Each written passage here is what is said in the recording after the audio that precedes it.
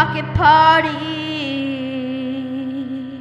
Billy O'Connor, Vietnam vet, author, firefighter, written 2 books. Old goat. Talks about nothing but bad decisions. Bad decisions make good stories. So yeah, I got plenty of stories to tell. I made a lot of wrong turns.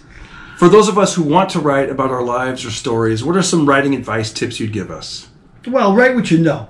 That's number one rule. I mean, if you're a 25-year-old kid, you're not going to write about kidnapping hookers and throw them in your trunk. You know what I mean? We're not buying that. You got to write about what you know. And if you made enough bad decisions in your life, chances are you got a lot of stories. And like we talked about before, you write about not what you remember, but what you absolutely cannot forget.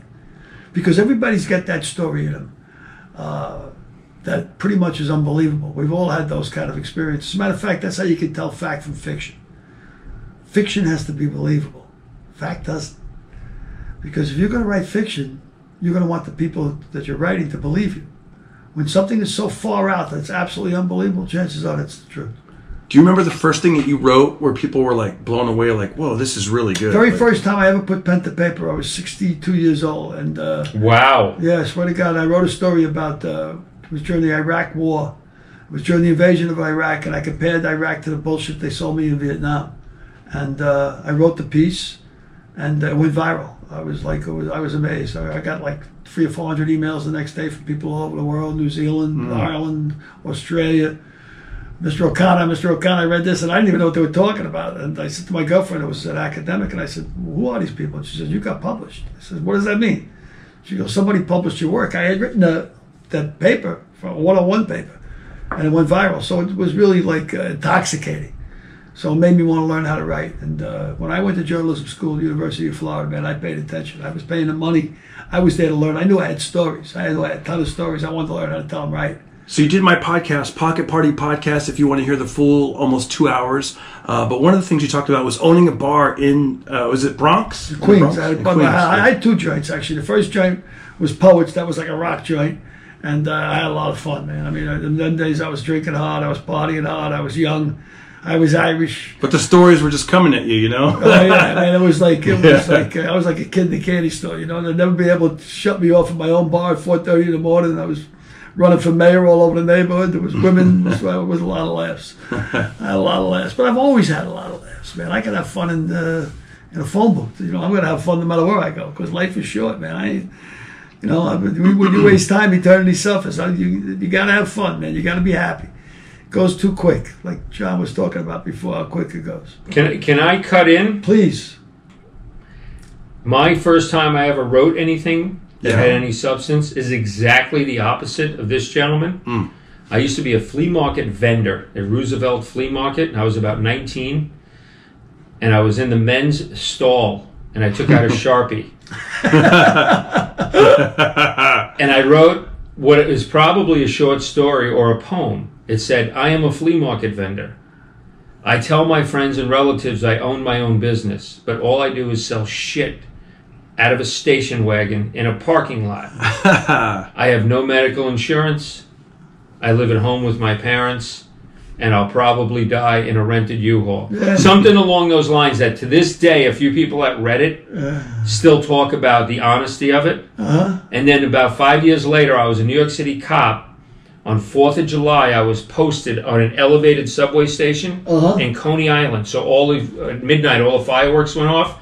And a few people had said to me, old-time transit cop said, if you're visible 40 feet up in the air in a uniform, you're like a target of a sniper or somebody crazy in a building that wants, at midnight on 4th of July, is going to shoot you because they can't hear the gun go off. Oh, wow. Right. And I wrote in my memo book that if I get shot and killed tonight, I don't want Mayor Dinkins at my funeral. And I wrote a long story why I didn't want him there, because you put me out alone. They don't even put you out with 2 men. They put one guy out alone in the subway of New York that's 21 years old. You know what I mean? And then they put you on an elevator. That's your station. You're literally 40 feet in the air. You're like a moving target for any psycho that had a rifle. But that was the second time that I ever wrote anything. And basically it was like a weird goodbye note. If I die tonight, this is what I want. Whoa. Well, as a bookmaker in New York, I love Dinkins, man. Dinkins couldn't find shit in the bottom of his shoe. He was terrific. I mean, all he wanted to do was play tennis. Yeah. Giuliani became mayor. Dinkins was the mayor before Giuliani. Right. There was a lot of heat when Giuliani became mayor. He made his bones as a crime buster. You know, he was looking to fucking clean house. Giuliani did commercials for my sitcom. Oh, yeah? I had my own sitcom back in the day, and Giuliani said, "You got me for 15 minutes. Don't make a fool of me." And I literally had to write in 2 commercials that no one helped me with. You know, the producers didn't know what to. So we did a back and forth, and then he had a big seat, like 15 feet high leather seat. And I said, "You gonna watch my sitcom?" He said, "Yes." I said, "Are you gonna take notes?" "Yes." "Are you gonna download it?" "Yes." And then I said, "Can I sit in your chair?" And he goes, "Don't push it." Yeah, he was really nice to me.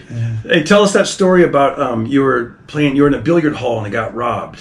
Oh, yeah, I was playing poker. I was about 24, 25 years old. I was always a compulsive character, you know, an avalanche of vices, drugs, gambling, booze, women.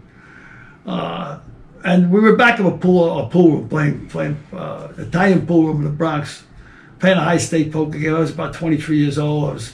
I had 1,000 on the table. I was up about 800, which I had stuffed in my sock, right? Suddenly the door bursts open, 2 guys blowing with shotguns, right? All right, boys, this is a stick in the face. Throw all your money in the middle of the table. Everybody pushes their money in the middle of the table, but I ain't going into my sock, right? I got 800 stuck in my sock. Well, one of the guys takes a shotgun. He smacks this old man over the head with it. I swear to God, this guy's head opened up like a watermelon. There was blood all over the green felt. Now, I mean, I'm in my sock. Guys are pulling money out of their ass. Some guys are looking to take out a loan. I mean, you know, everybody's scared shit. Except for my friend Blinky. My friend Blinky, he didn't panic. Blinky was always quick. Turn around and he said, Billy, here's the 500. I said, no. He said, no. I was with Blinky one time. Everybody listen to Darren Carter. Yeah. We all know he's the party starter. So if you want to listen to a podcast for free, listen to A Pocket Party.